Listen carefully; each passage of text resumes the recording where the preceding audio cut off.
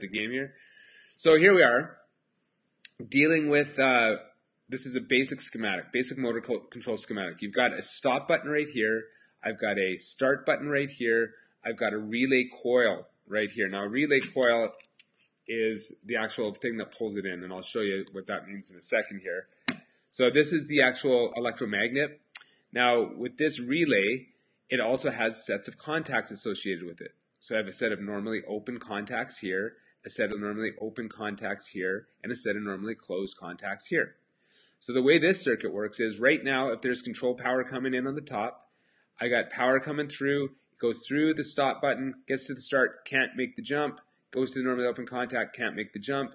I've also got current going down here, can't make the jump to the green light. However, it can go through the normally closed contact, so my red light will be on. So this is a circuit I actually had my class wire up on Friday. So it's kind of, they get all excited about it. I get excited about it still, and I've been teaching this for almost 10 years now. So what happens now is when I go to hit the button, I push down this button here, my start button, which will energize this coil, which is that electromagnet. And I'll show you what I mean by that in a second. When that energizes, all the contacts that are physically attached to this guy are going to do what they're supposed to. Normally open is going to close.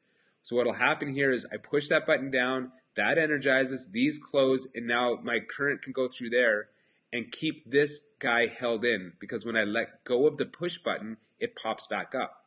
So if I didn't have this set of contacts here, this would energize only as long as I press this down.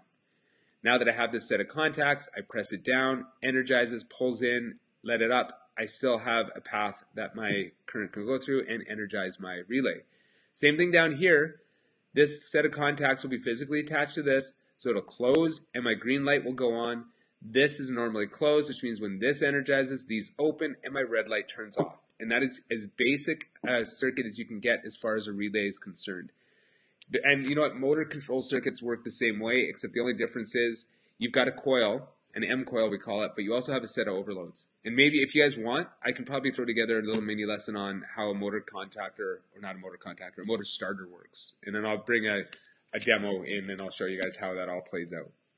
So that is my basic relay circuit. Now, when I talk about a relay, this is what's on the inside. So let me just pop this guy out here. So you can see here that I've got a coil. That is my electromagnet. And inside here, you can't really see inside, but I've got a set of contacts in there as well. When I look at this here, this is my coil. I'd have two wires coming here, like an A1 and an A2. I energize this coil here, which in turn turns this whole core into an electromagnet. Can we dig it? So that's what's happening with this. So this becomes magnetized when I bring power to it. This is your armature. So what it is some ferrous material, magnetic material, or material that would like to become magnetic, and it's going to pull up because it's attracted to the electromagnet here. Okay, so that's how the coil part works. Now up here is where our contacts work. And this here would be a set of normally closed contacts. I've got contact here, a contact here, and it goes through contact, contact. So my power is always going through here. Boop. Up top here, I have normally open contacts because I've got no place to go and the other side is waiting to get some power as well. So we're going to energize this in a second here. So again, this becomes magnetized, this armature pulls up, this whole assembly pushes up. So what's going to happen is this side is going to break and this side is going to make. Let me show you what I mean. Oop. There we go, this right here.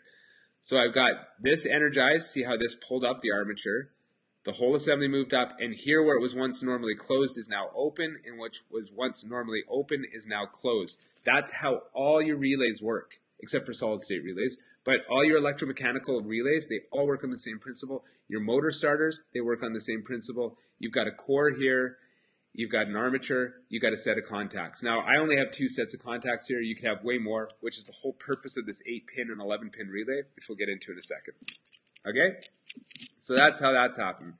Now for the 8-pin and 11-pin relay, let me just call this up here.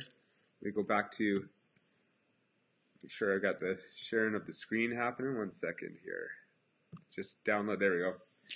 I have my 8-pin relay here.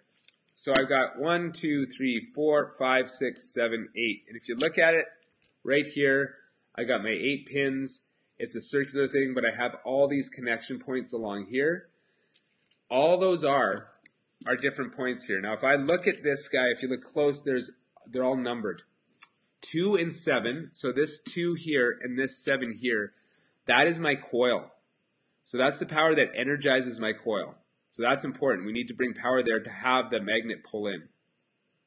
When I have a set of 2 sets of contacts here, sorry, not when I do have 2 sets of contacts here.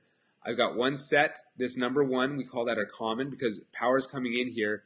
Now power can either go from 1 to 4, which would be normally closed, or 1 to 3, which is normally open. So I have 2 sets of contacts here and 1 common. Now the thing is, and the one that I showed you, let me just back up the truck here. This guy is that the point there. I've got a normally open, sorry, let me back it up one more. Normally open set of contacts, normally closed set of contacts. Normally open set of contacts right there, normally closed set of contacts right there.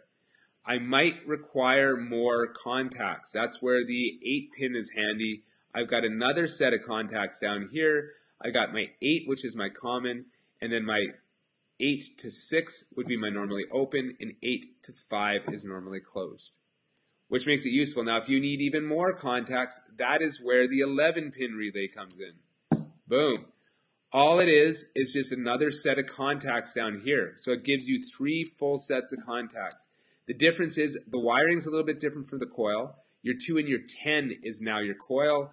And then you just go 1 to 4 is normally closed, 1 to 3 is normally open, 11 to 8 is normally closed, 11 to 9 is normally open, 6 to 5 is normally closed, 6 to 7 is normally open. 3 sets of contacts.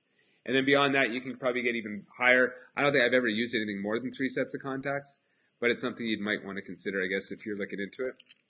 Now, how do I know all this? Where did I get all these sets of contacts from? On the relay itself, there is a drawing or drawing.